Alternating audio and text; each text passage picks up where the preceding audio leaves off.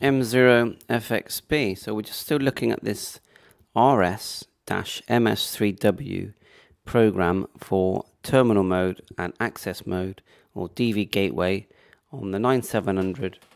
I've got the 52 and I think the 705 as well. So we've got to the manual. Let's have a quick look here, which we can put the link in the description. This is what it says about the software.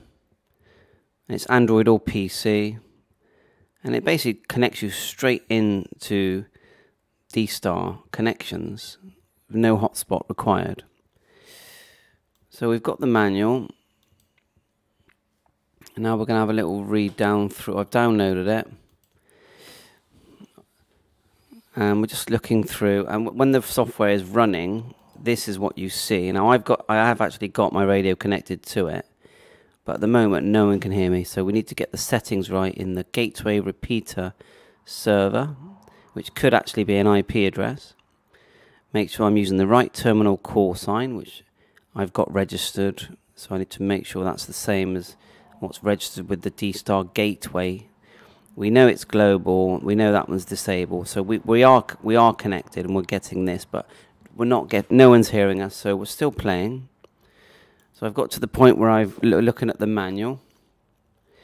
So we've done the first part, which is just basically running the zip and installing it. That's fine.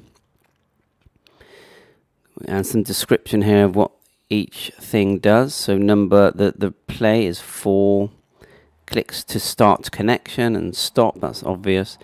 When you want to select your COM port in Device Manager, make sure you've downloaded you've got the driver in for your particular radio. My COM port, if I go Device Manager, comes up as 9. I'll show you what that looks like. There you are, 9. Okay. So, and I know it's connecting and talking because I can see that text that you can see here didn't appear until I was connected. So I'm happy with that. COM port, now number 7 says terminal call sign. Yeah, I just said we need to match that up with what's registered, which I'm going to double check in a sec. Scroll down, gateway type, hole punch, enables you to communicate with other stations who use terminal or access mode. You do not forward port 40,000. Allowed call sign list.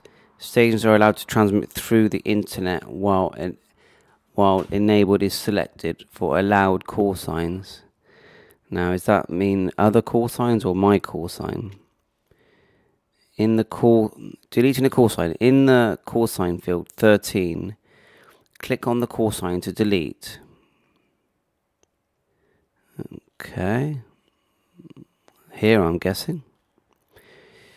Call sign information field. Display the information of call signs that are transmitted from the PC or received from the internet.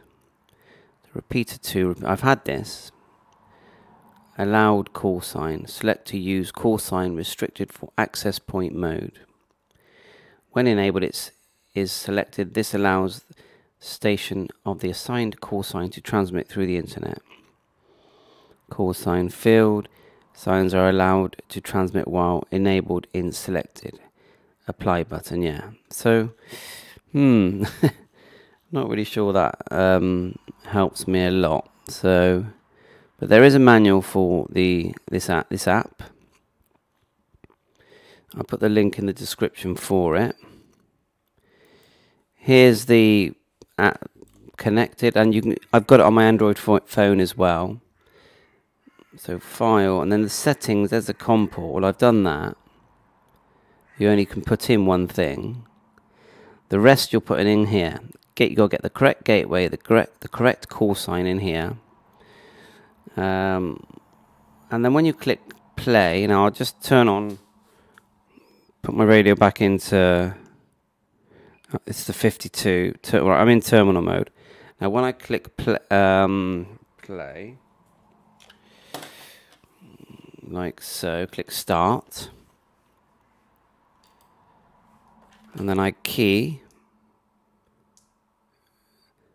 it'll say something like unlink, or not lit. They are connection failed there. So I'll do it again here.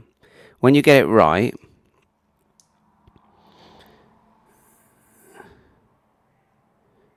failed to connect to network. So when you get it right, I mean the radio does beep. When you get it right, it should, I would say connected. So yeah, keep playing. Thought I'd show you the manual, show you what I'm getting up to, and I won't give up until I've got it working. I'm sure it's a couple of simple, like, I'm sure that once I get the right repeater domain or IP address here, one that's active, get my correct call sign in, I think it will just start working. 7.3, all the best.